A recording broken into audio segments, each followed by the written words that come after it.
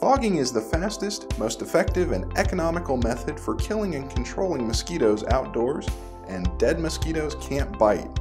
In this video, you will learn how to properly use the Burgess Propane Fogger. Let's get started. Step 1. Prepare your fogger. Lock the trigger by sliding the yellow button to the right. Remove the fogger from the yellow reservoir jar and fill with black flag, repel, or cutter fogging insecticide.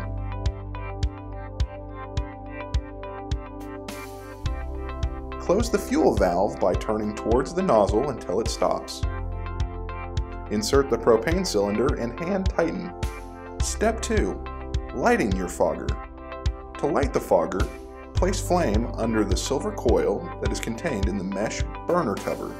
Turn the fuel valve no more than 1/4 of a turn. Once the fogger is lit, it is very important to let the fogger preheat for at least 2 minutes. Step 3. Time to fog. Release the yellow trigger lock, keep the breeze at your back, squeeze the trigger every 3 to 4 seconds to produce a white fog. It's best to fog at dusk where mosquitoes hide, around shrubs, ground cover, wooded areas, and dense foliage.